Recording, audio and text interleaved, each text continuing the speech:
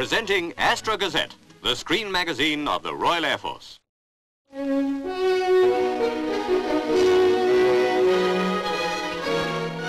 the green grass of Lasham Aerodrome, Hampshire, 73 gliders and more than 400 men and women who fly and service them gather for the National Gliding Championships. A party of 40 is here from the Royal Air Force Gliding and Soaring Association with 9 machines. Quite a gathering. In fact, it's the biggest gliding contest ever held anywhere in the world.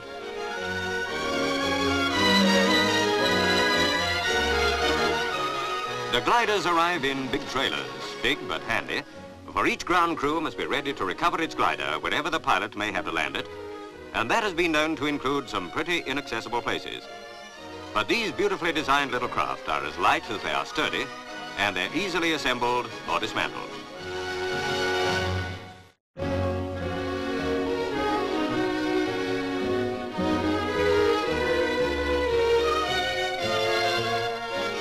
Among the Royal Air Force contingent is Sergeant Gough, an MT sergeant, who is rated as the best Royal Air Force glider pilot. He is a League 1 pilot, which means he holds a Gold C license for distance. He takes off in a Skylark 3 glider presented by the Nuffield Trust and puts up an excellent performance, reaching 5,500 feet and staying airborne for 4 hours, 50 minutes.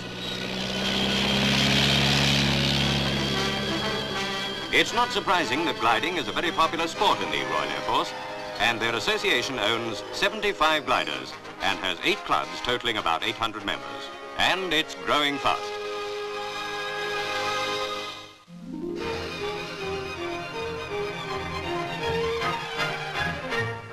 At a flat in Kensington, London, the residents are just starting a typical day.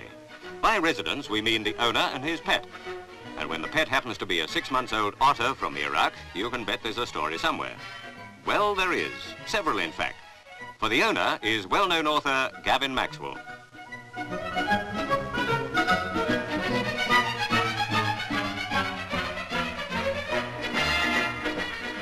Midgebill, that's his name, is a loyal pet really interested in his master's work. Too interested, in fact.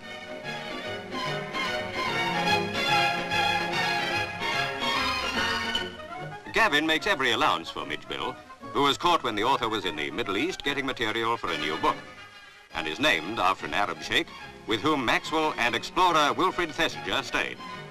Mind you, Midgebill tries not to be a burden. He does everything for himself.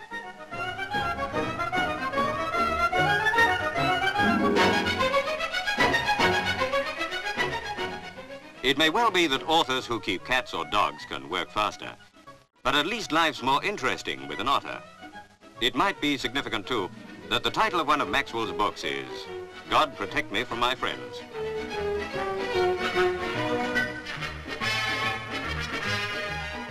In between times, Midgebill is a cuddlesome and affectionate pet. But fond though he is of the otter, Mr. Maxwell intends to send him to his cottage in the Isle of Skye, where he'll be able to roam more freely. Until then, he remains Britain's only flat-dwelling otter.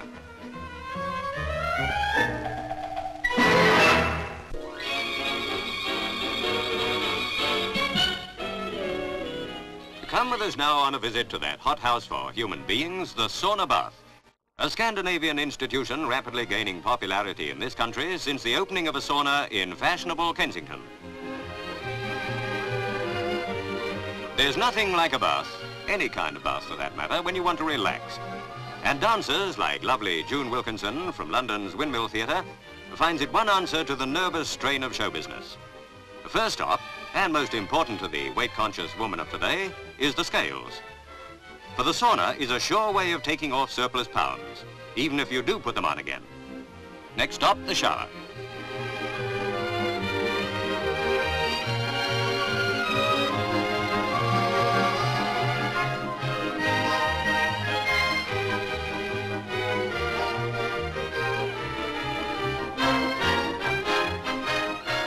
The principle of the sauna is the same as that of the Turkish bath, cleansing through perspiration, but the fundamental difference is that in the Turkish bath the air is damp, while in the Finnish bath it's dry, although moisture can be added.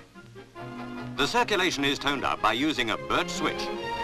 In Finland, the effect is heightened by rolling in the snow afterwards in temperatures well below freezing point.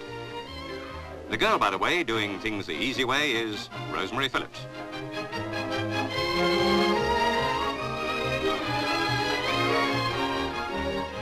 The drier the air, the more heat the body can stand. And temperatures of 212 degrees Fahrenheit, the temperature at which water boils, are quite normal. And although there isn't a special damp room, steam can be produced by throwing water onto the stones that lie on top of the heating stove.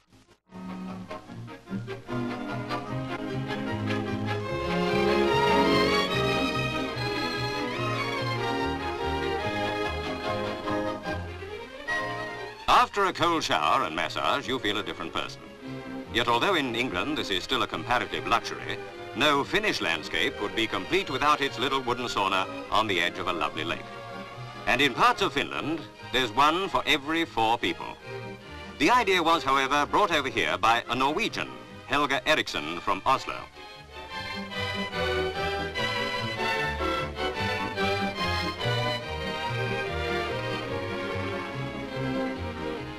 In the last few years, the popularity of the sauna has spread from Scandinavia through Europe to America, where they're used by the military services, athletes, and even showgirls like this lovely quartet.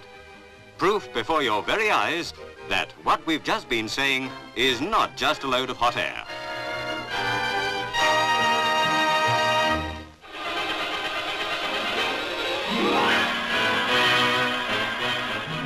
For the first time ever, the Royal Air Force Rowing Club holds its annual regatta at Marlow.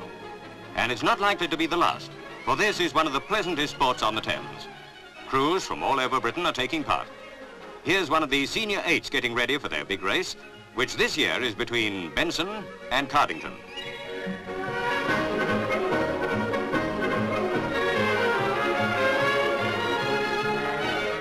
But while the 8s are preparing, already at the start are the Junior 4s, Cranwell B and Henlow. Evenly matched crews and a very closely fought race.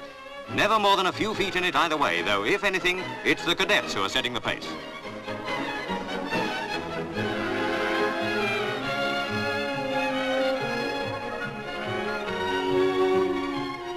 Only a few yards to go now, and Cranwell B are holding grimly on to their very narrow lead.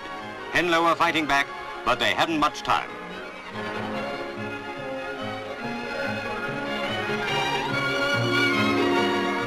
Here comes the finishing post, and it's Cranwell B by a canvas.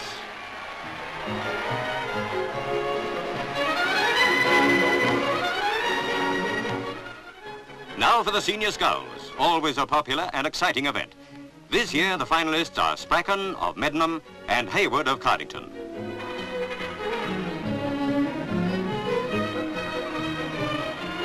Spracken soon takes the lead, but Hayward's not letting him get away easily.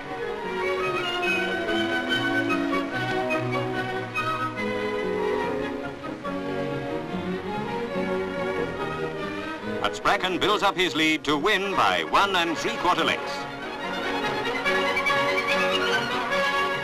And now the senior 8s, the most important event of the whole regatta, between Benson and Cardington.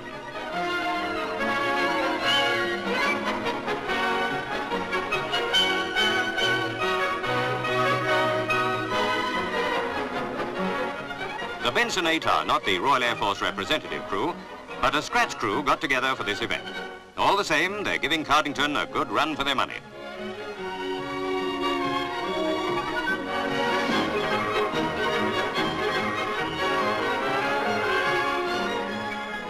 Cardington are a length ahead in the final stretch, and in spite of Benson's last-minute effort, they hold it past the post.